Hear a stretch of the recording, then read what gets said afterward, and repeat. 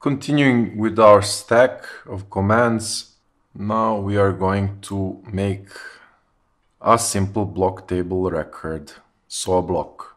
Copy, paste, static.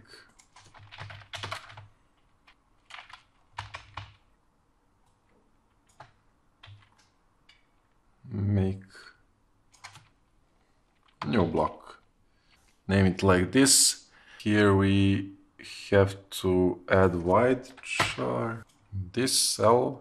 That's basically it. We open block table, make a new block table record.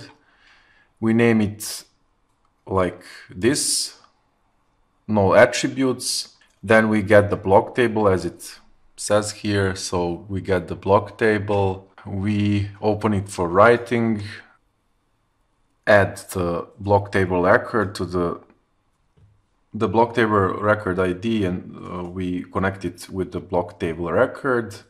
We close the block table, which we don't need anymore. And then we insert a line and we append it to the block table record. At the end, we close the line and we close the block table record. Now let's rebuild solution. That would be it. Let's make a new. Again, we forgot to. We have to unload this. We forgot here to add a new command. So we will do that now.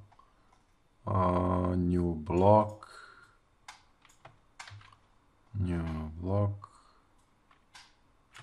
New block. New block.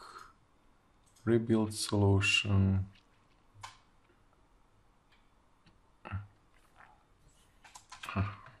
Test.